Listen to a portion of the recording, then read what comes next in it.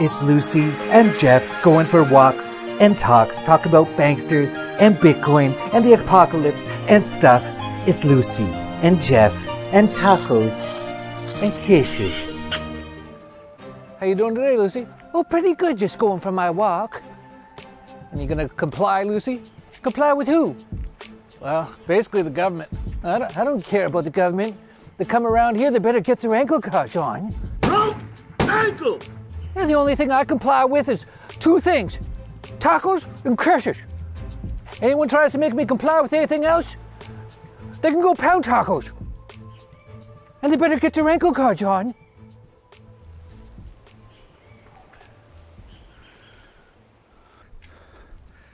That's the only thing I comply with too, Lucy. Tacos and kisses. Got tons of stuff to talk about today and about how people are complying with their own slavery. And I know a lot of people are like, well, what am I supposed to do, right? Yeah, it's tricky. It's tricky when we've got an entire world of all these criminal organizations called governments, and they're constantly trying to force you to do stuff. And it really, because, you know, like, let's say you have a government and they put in some, like maybe a minor tax on tea. They have no income taxes, no nothing. They just have one small tax they want to do, and it's like 2% on the price of tea. Is that enough for you to not comply and to kill all the government people? Well, it was for people in the US a few hundred years ago, and that was totally awesome, and people still talk about it, called the American Revolution, because that's all that really happened.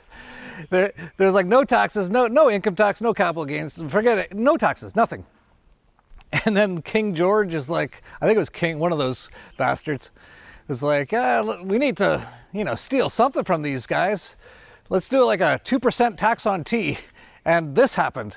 And who knows if that even really happened? I don't trust anything anymore, anything. And for good reason. Everything I ever look into turns out to be a total lie. But yeah, the question is, like, how far do you get pushed, right? Because you also want to be smart or even pragmatic, right? Like if there's a guy on your block and he's like, he wants like $10 a month for him not to bother you, and he's, you know, he's just a dick.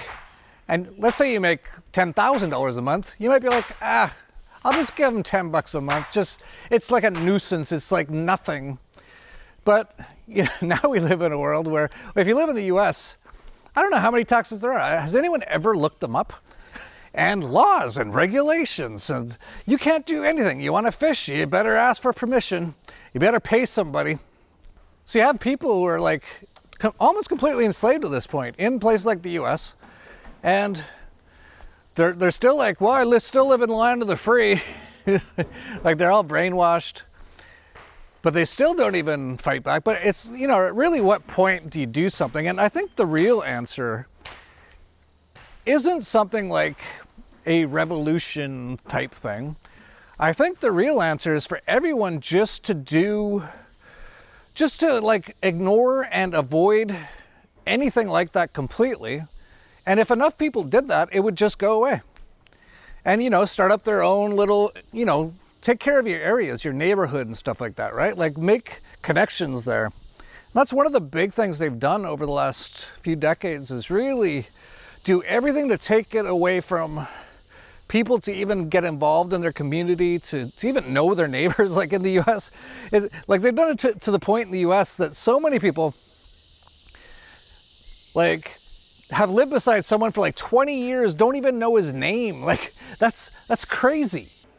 Your next door neighbor, you've lived there 8.5 years, you've never said one fucking word to that guy. You avert eye contact should you check the mail at the same time.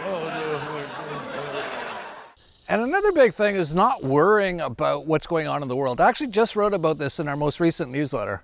It just went out like yesterday or the day before, by the time you see this video. And I talked about just ignore basically everything that's going on in the world, because You know, there's that saying, I even included it in the newsletter, about, I forget what it said, but it's a sort of a prayer. Give me the strength to, I forget what it says. It's on screen. Read it for yourselves. I'll give you a few seconds here. Just go ahead and read it for yourself, because I forget exactly how it was worded. But that's basically true. And the more that you just focus on yourself and change the things that you personally can change, and that's like getting involved in your area, growing your own food, unschooling your kids, not paying taxes, stuff like that, right? If enough people do those sort of things, the rest of it all kind of handles itself. But you can get kind of lost in like seeing all this crap going on in the world and like getting so almost like paralyzed by like, how am I going to change that? Like, actually the key is changing yourself. And I'll get into that maybe near the end of this video, because it's actually quite almost magical how it works. Actually, I would say it's magical. But talking about how not to comply, right, with your own slavery. That's really a big part of it, is just don't. Like, I just don't. Like, whenever I think they just passed a law today in Mexico, by the way. I just saw this, that vapes are illegal. So I'll be turning this in right away. No, I won't. I never comply. I don't care what they say. And so that's a big part of it. But even bigger is doing the work on yourself. I'm still trying to understand how it all works. Like, you hear a lot about how the world is a projection of your own, basically your own darkness, your own issues. But how it actually works is it's hard to get your head around, but it actually does work. So really, like, if you're asking, like, what should I do, Jeff? You know, what crypto should I buy? Forget about that. It doesn't matter. That stuff doesn't matter. That's basically what I do, but it doesn't matter. Just work on yourself, like, every day. Darkness doesn't have an energy of its own. It must have an absence of light to win. Stop battling the dark and turn on your light. Yeah, I think that's really the answer. So if you're asking me, like, what should you do?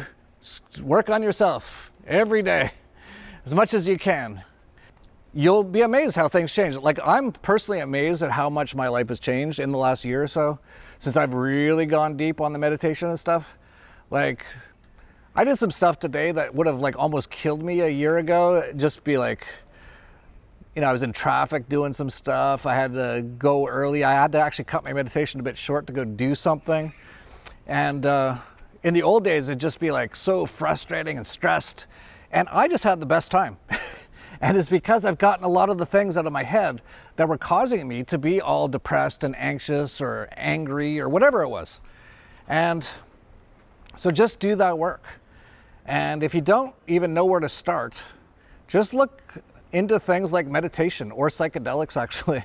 I think a lot of people probably need psychedelics to bust them out, because if you haven't done any of this work, it's really hard. And you almost need to like go like into the Amazon and do it to get started. Not that I'm recommending that to everybody, but probably would be a good idea for most people. Anyway, what do you think about that, Lucy? Oh yeah, that sounds pretty good. Yeah, I work on myself all the time. I'm just basically meditating most of the day. Look, I'm meditating right now. Just breathe, breathe. I'm not thinking about anything. But if I do think about anything, it's tacos. And I just enjoy every taco. And then I give lots of curses, and everything just works out fine.